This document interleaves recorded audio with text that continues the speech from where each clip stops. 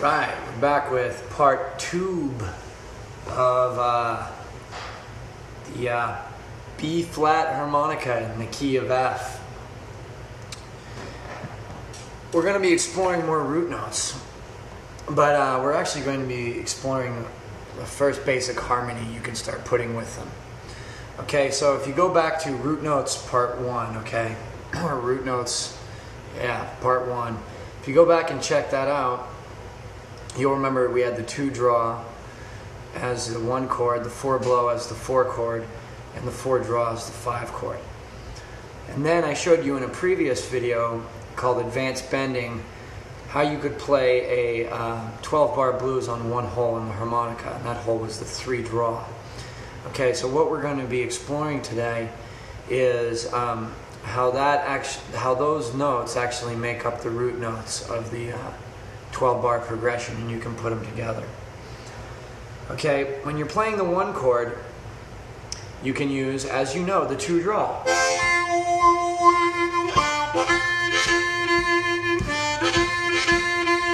Okay, but you can also use the 3 draw natural.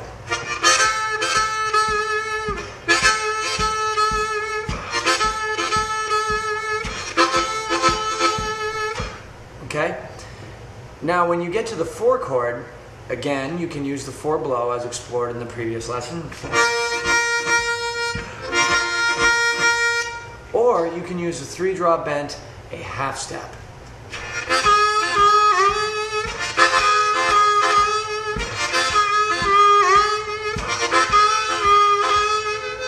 Okay? Then you return to the 1 chord, back to your 2 draw, or your 3 draw, and then you move to the 5 chord and you play the 3 draw bent a whole step.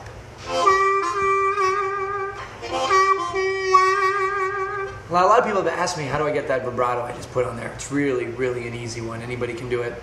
Grab a bend note and then just move your jaw up and down. Just say yeah, yeah, yeah, yeah, yeah, yeah, yeah, yeah, yeah, yeah, yeah, yeah, yeah. It's really easy. It's a little bit harder on the notes that aren't bent, actually. I don't really use that vibrato very much on those. I just use it as an effect, a trailing out type of thing. All right, but anyway, 5 chord, 3 draw bent a whole step. So now what you can begin to do is mix these 2 techniques together. Then you have 2 notes that relate. Okay, you have 2 notes that relate to the root chord.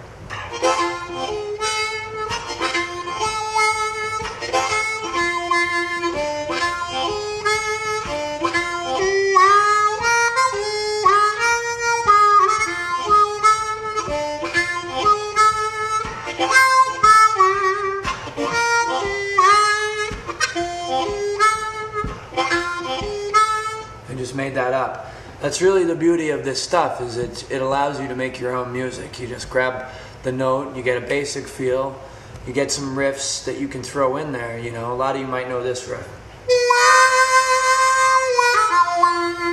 So you can start with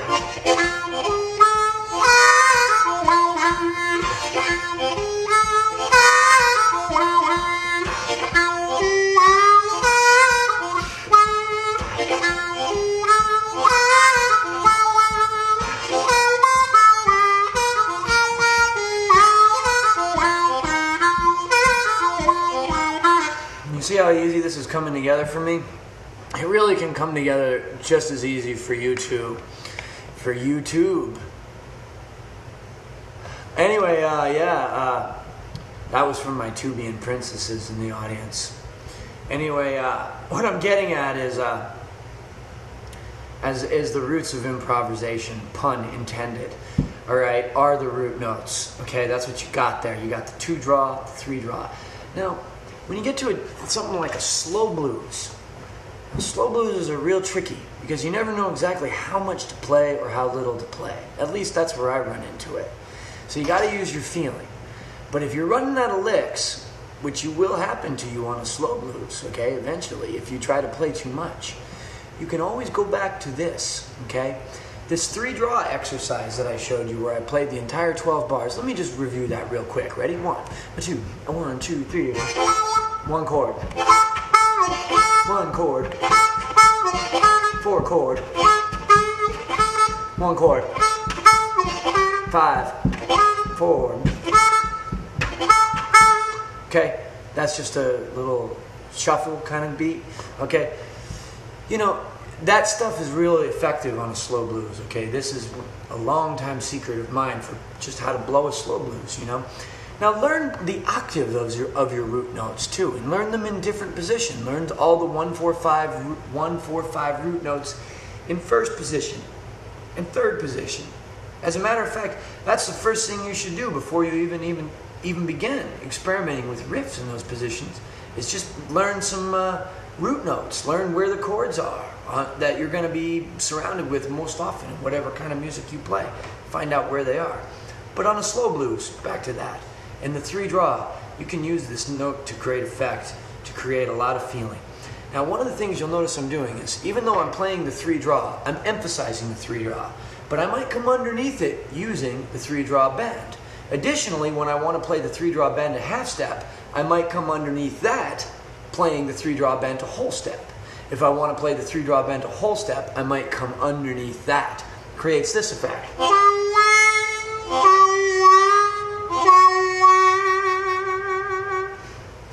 See, that sounded cool, right? You know?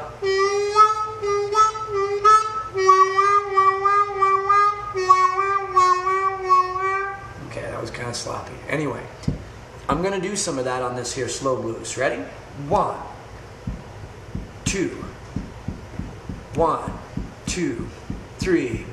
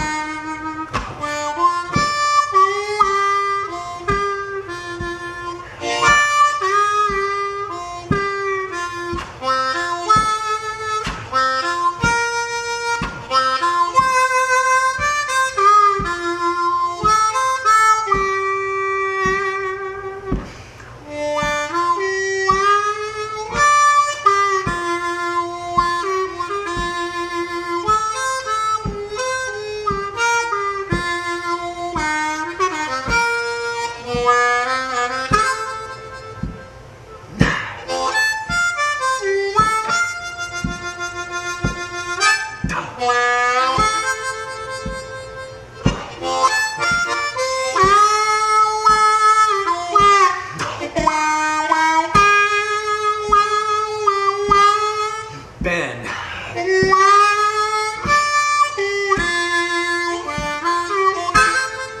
Back to the 3 draw on the 1.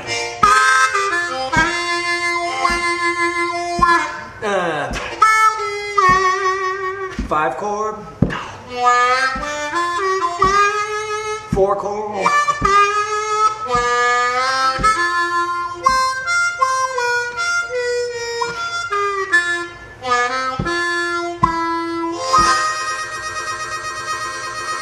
Okay, a little slow blues with the 3 whole as my main emphasis. It's the same thing I was showing you earlier with the shuffles. And when you get to slow blues, which is actually harder than a shuffle, you'll be able to really groove over these chord changes using the 3 draw.